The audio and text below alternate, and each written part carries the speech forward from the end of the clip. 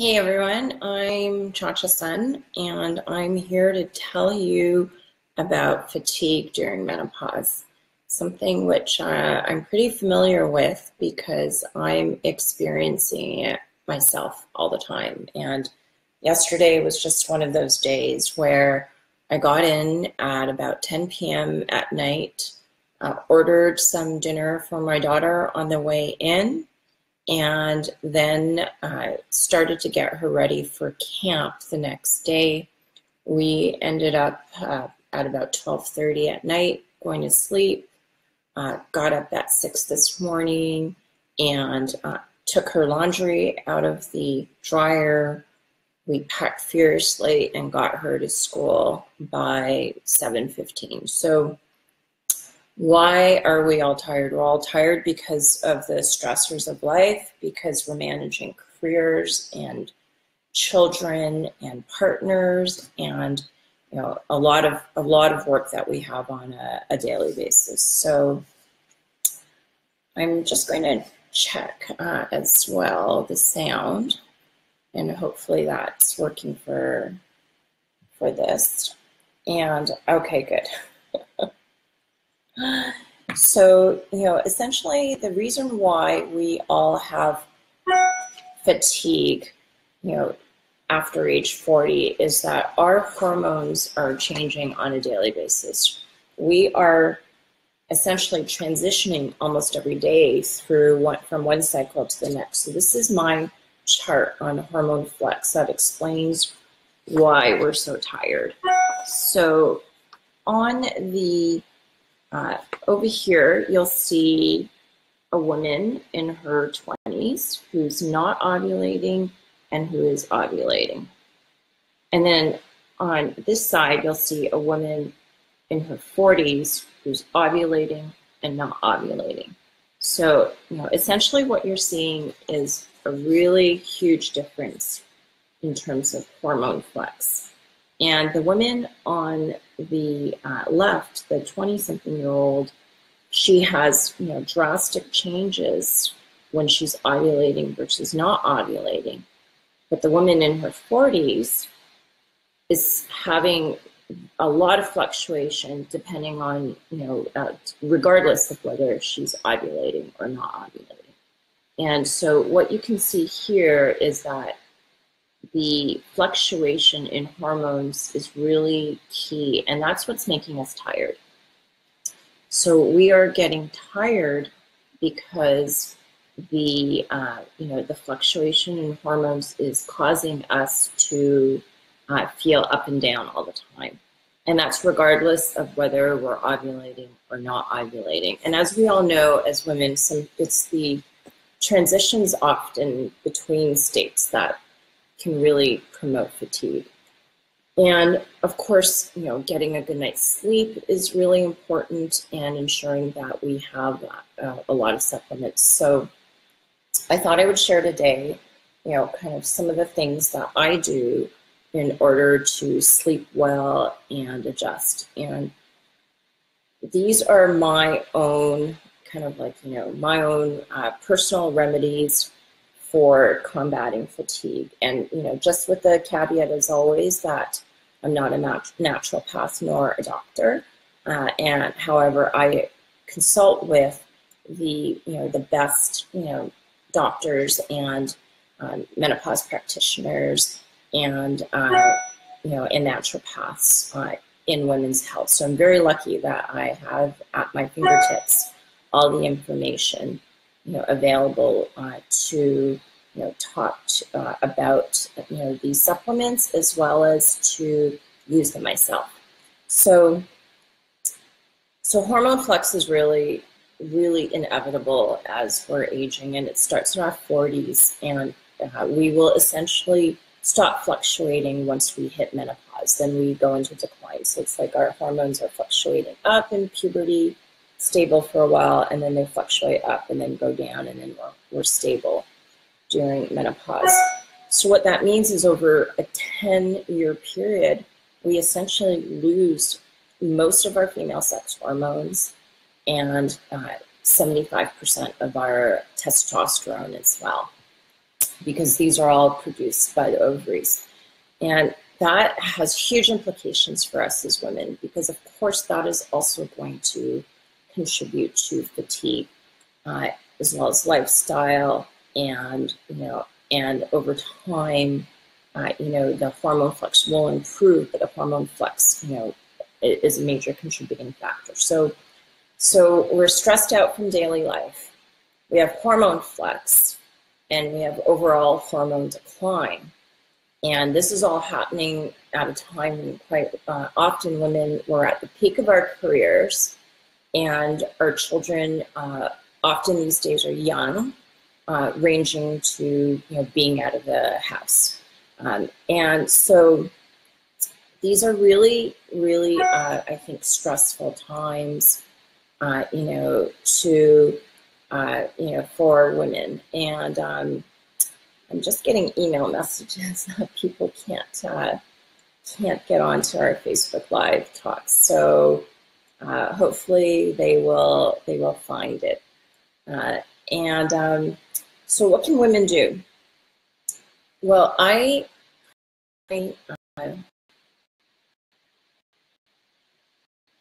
let's see.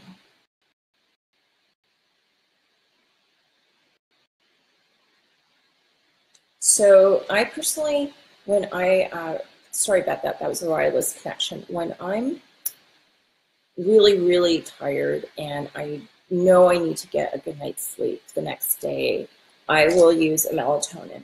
And this is a quick dissolve sublingual 1 milligram melatonin. And something that I hear from a lot of women is they're using 3 milligrams. And the clinical trials have shown that 1 milligram is a better dosage for women for melatonin, because melatonin won't help you stay asleep, but it will help you adjust your daily clock in order for you to essentially fall asleep faster. So I try not to use melatonin too much so that I'm not dependent on it, but definitely there are days when I know that I've got a 12-hour day ahead of me, and I'm restless. I haven't shut off the video.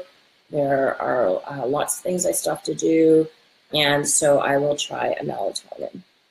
And a lot of women ask me, what is in your kitchen drawer? What is in your medicine cabinet? What do you use? So I don't have any right now, because I'm these days actually sleeping not too badly. But magnesium as well. Magnesium is very important for bone health, for overall organ function, as well as for sleep. There's studies showing that essentially once you are magnesium depleted, then you can definitely have problems sleeping. And they've given people magnesium as a daily supplement versus placebo. And this was in about 50 people, and they showed that a daily supplement of magnesium did give people, men and women, better sleep, longer sleep, and better sleep. And so the other supplement that I take that I really love is ashwagandha. And so this is essentially a stress adaptogen that helps with balancing your stress hormones, because I'm stressed all the time. So ashwagandha really helps with adapting your stress hormones. And essentially as well, because we're in hormonal flux, and I'm just going to show the slide again. So just a reminder, this woman on the left in her 20s is not ovulating and ovulating. And this is a woman on her left who's not ovulating and ovulating. So essentially in our 40s, our hormones are going crazy, a lot more crazy than in our 20s. And those hormones also include the stress hormones such as cortisol. So cortisol is a stress hormone, and it's essentially produced by our adrenal glands, and also, leads to hot flashes. So if you're kind of feeling hot all the time or having hot flashes, cortisol is a key culprit. And what's happening is our bodies just aren't doing the best job at adapting to all these changes in our hormones. So we're feeling hot, we're feeling cold, mainly hot though. We're having trouble sleeping because our stress hormone's going at night. And so, over a course of a day, our ovaries are just trying to kick up, these hormones because over time they are declining. So essentially, as women, I think, especially in our 40s, we really need to spend a lot more time on our personal health. We actually have to have a very active personal health routine. And we have to stop that sort of, conditioning that we, have basically developed over decades, where we put everyone first, we put our kids first, we put our partners first, we put our company first, and we don't, take the time to understand what our needs are and essentially, design our own programs. And so when it comes to our own programs, especially fatigue, there's some basics that I think are important. One is just understanding, what's contributing to our fatigue. I talk to a lot of mothers with young children, and not having a bedtime routine for those children is leading to sleep problems for mom, and those become chronic over time. I think we need our own way of, of dosing with the supplements that we like and that we want in order to maintain overall body health. Exercise is extremely important. We have to build in weight-bearing exercise, over time. If you talk to an orthopedic surgeon, as I did recently, and what his point was is, most people will not be calcium deficient, but the key to maintaining good bone health is weight-bearing exercise. So he sees 30-year-old, top bicyclists who have osteoporosis because bicycling does not give us weight-bearing exercise. So that was, good for me to know, because I do a lot of spinning, which is good for cardiac, but not necessarily for osteoporosis. So as we age, we need more weight-bearing and resistance, and that type of exercise, will promote overall health. And as I was mentioning, we can each, choose to do what we want in terms of supplements. I myself personally really depend on magnesium, because most of us are magnesium deficient, and it's really hard to get all the green leafy vegetables in our diet that we would like to.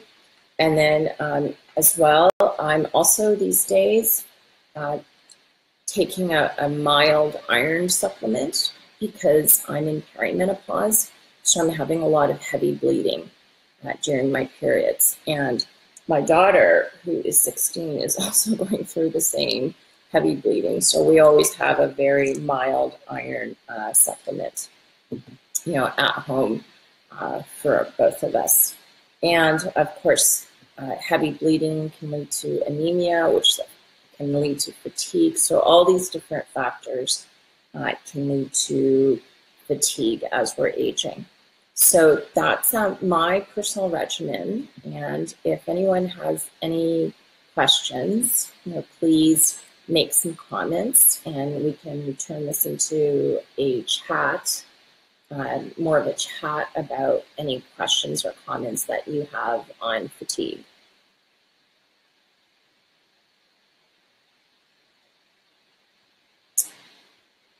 All right, so that's it for now, and I'm going to be doing this every 2 weeks, just telling women out there what I'm doing for all the changes in my body and in my mind as I'm aging. And, and I always welcome hearing about what other women are doing as well.